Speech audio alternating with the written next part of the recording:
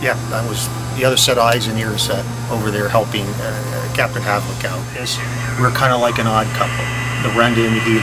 And we went into this, and there were, you know, whoa, wait. And as we moved along, we closed and we got closer and closer, and we found ourselves actually able to work together.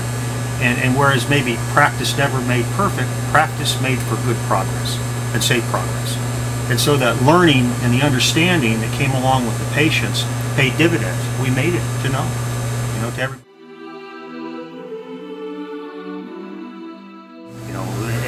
Were there some rough spots? Oh, absolutely there were rough spots. And I've said, you know, one of the more challenging components to me wasn't so much the ice. There were a lot of people around me that understood the ice far better than me.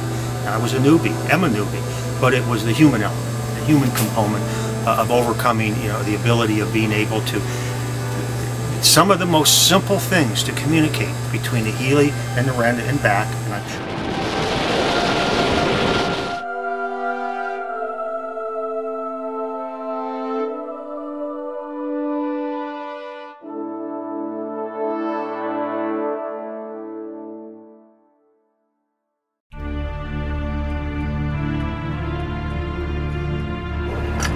we're rolling. Good. Oh, that's scary. Okay, here we are. We've been 15 minutes in the ice and we're stuck. Here we are in the middle of the Bering Sea, stuck. All right, it's not fast and furious in the ice. Things happen slow. Here comes the Healy back down our starboard side. There she is.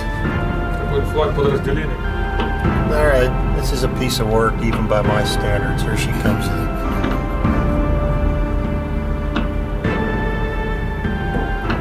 All right, the Healy just made her pass, and we are starting to move ahead.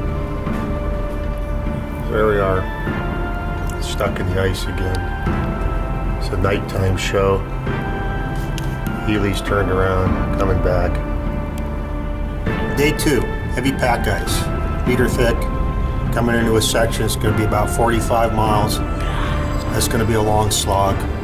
Station keeping parameters, 5 knots, 3 cables, 1,800 feet astern of the Healy.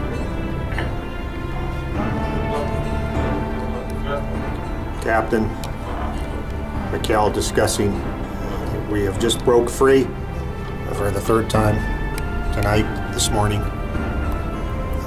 As things stand right now, progress seems reasonably good. However, we have yet to get into what we anticipate will be the thicker ice. Renda out.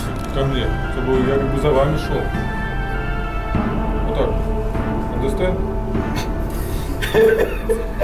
Мы с вами полностью согласны. Мы как раз этого и добиваемся. Хорошо, тогда вот как вы сейчас идете, да, ну, не потребуется немного времени, чтобы изменить свою скорость, и мы будем изменять нашу скорость и дистанцию, чтобы построить согласие.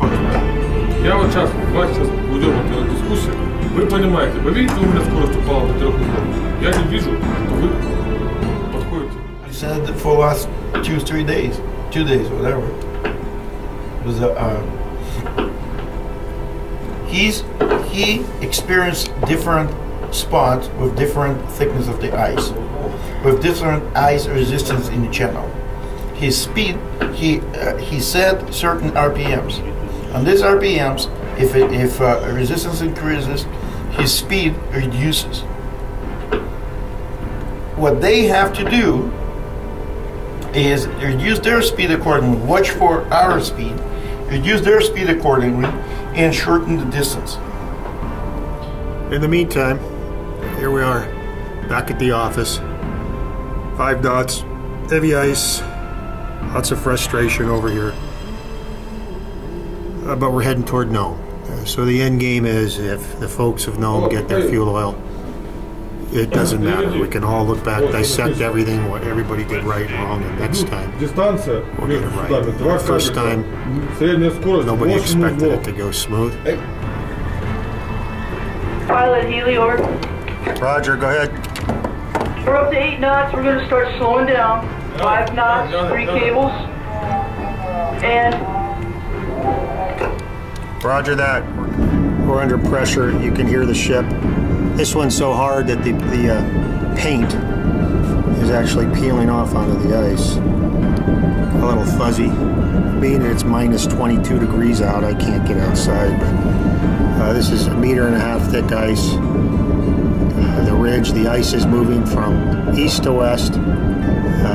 It's piling into the side of the hull. You can see the tremendous cracking.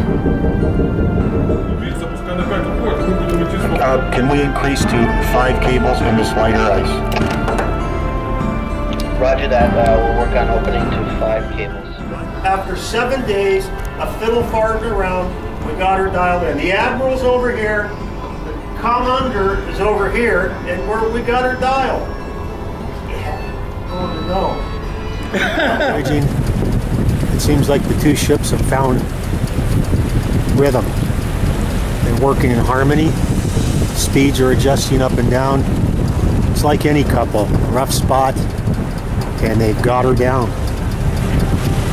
Got the Russians working on the Russian side, the Americans on the American side, and nobody in between. This is poetic. This is history. This part right here that nobody will see. Get in, and whatever happens after that. But right now, this is kind of the apex, the pinnacle. The cooperation, the learning, the understanding, the patience, which has been the most valuable commodity out here to date. There's been some very difficult times on the bridge here. How do you feel there? I'm sure there's difficult times on the bridge of the Healy. All right, here we are off the coast of Nome. Yeah, 14, we're out of the red zone, so we're going to start hopefully seeing some speed coming up on you pretty good. Yep, Roger. Keep her coming. Yeah, that's good, good.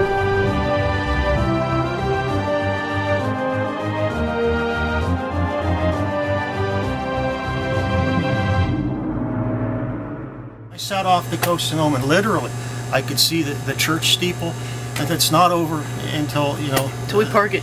Until we park it. So my apprehension, my guarded optimism didn't go away one iota until the orange marker that she put on the snow, we pulled up right there, all stopped, and that's when the moment for me. And you know, I have to say, Beverly, 2 times in my career I felt such professional satisfaction, accomplishment. One was when I graduated from the Maritime Academy, and that was a 4-year stretch, and this one was when we got here, all stopped. It was a week-long stretch. Yeah, it was a week-long stretch. Yeah, it sure was. Yeah.